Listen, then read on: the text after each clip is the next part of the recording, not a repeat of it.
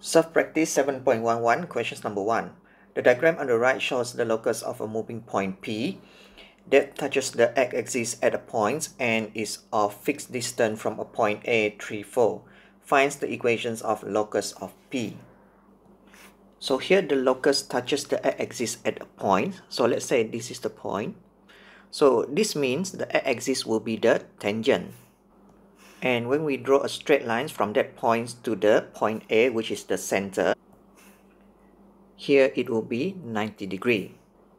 So based on the y coordinate of the point A, the distance from A to the touching point here will be 4 units. So the distance from any point P to the A will equal to 4 units, as this is the radius. So for this case, we know that the distance PA is equal to 4. To find the distance PA, we're going to let the coordinate A here as the x1, y1.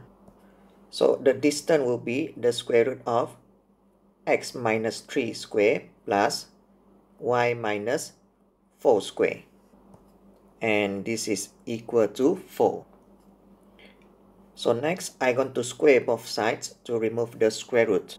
So on the left hand side, straight away, I'm going to expand the x minus 3 square. So you're going to get x square minus 6x plus 9. And for the y minus 4 square, you're going to get y square minus 8y plus 16. This is equal to 4 square, which is 16. So on both sides, we are having positive 16, so we can cancel the 16. Then I'm going to rearrange these equations. So it will be x squared plus y squared minus 6x minus 8y, then plus 9. So this is equal to 0.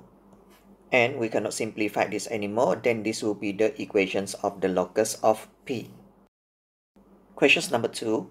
Point P moves such that it is always the same distance from the point Q at 7 and R 11, 4. Point S moves such that its distance from point T 7, 8 is always 5 units. The locus of point P and the locus of point S intersect at 2 points. A. Find the equations of locus of point P. So based on the information in the first instance, the locus P will be a straight line which is perpendicular bisector to the straight line RQ. So here the distance PQ is equal to the distance PR. To find the distance PQ, I'm going to let the point Q here as the x1, y1. So the distance will be the square root of x minus 8 square plus y minus 7 square. And to find the distance PR, I'm going to let the point R here as the x1, y1. So the distance will be the square root of x minus 11 square plus y minus 4 square. So next, I'm going to square both sides to remove the square root. So next, I'm going to straight away expand the x minus 8 square. So it will be x square minus 16x plus 64. And when you expand the y minus 7 square, you're going to get y square minus 14y plus 49. So this is equal to, expand the x minus 11 square, you're going to get x square minus 22x plus 121. And expand the y minus 4 square, you're going to get y square minus 8y plus 16. So on both sides, we're having the same value for the x square and y square, so we can cancel it. So next, we're going to move everything to the left hand side. So start with the negative 22x. So negative 16x plus 22x, we're going to get positive 6x. Followed by the negative 8y.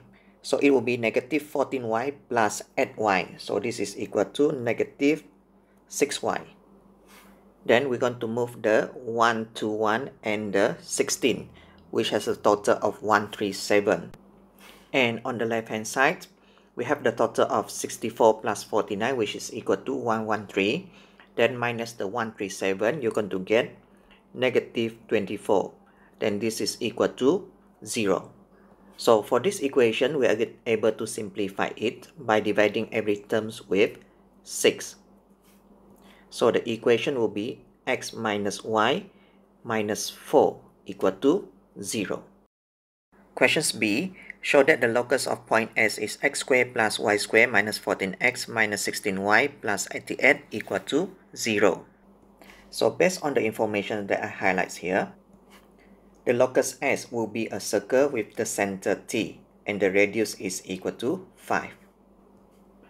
So here the distance ST is equal to 5 units. To find the distance ST, we're going to let the point T here as the x1, y1. So the distance ST will be the square root of x minus 7 square plus y minus 8 square.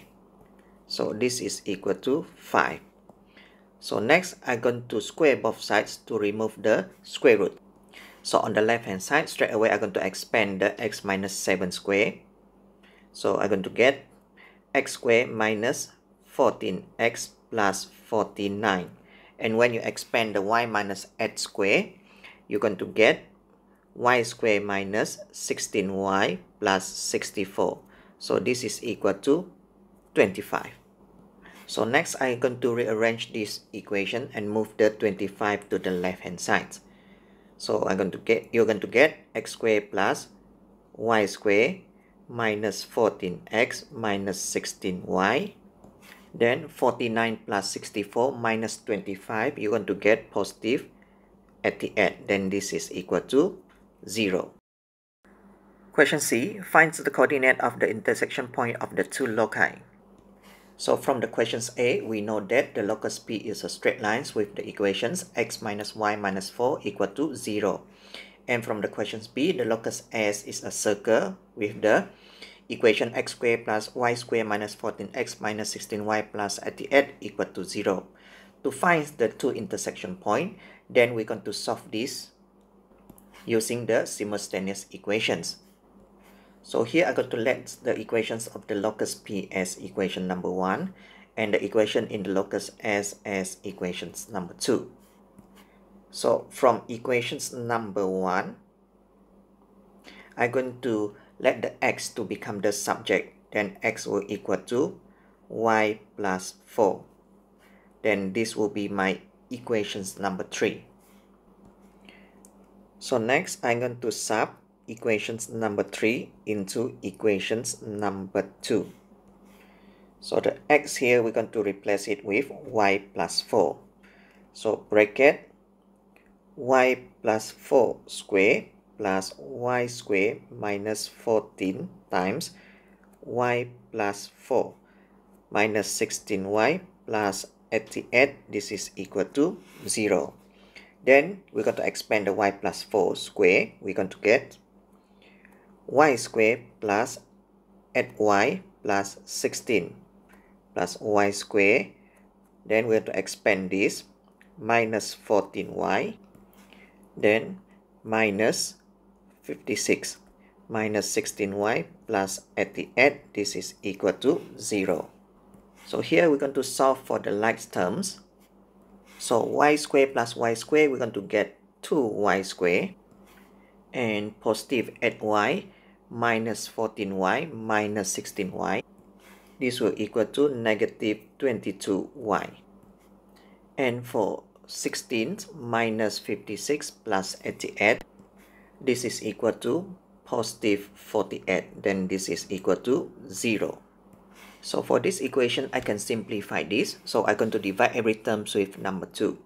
Then I'm going to get y squared minus 11y plus 24 equal to 0. So here we can factorize these quadratic equations. So it will be y minus 3, another bracket will be y minus 8 equal to 0. So y is equal to 3 and y is equal to 8. So next, we're going to substitute the y equal to 3 and the y equal to 8 into the equations number 3. So the first x will be, when we substitute the y with 3, we're going to get 3 plus 4. Then the x is equal to 7. and the second x will be x equal to 8 plus 4. So this is equal to 12. So the two coordinates of the intersection point will be 7, 3, and the other coordinates will be 12,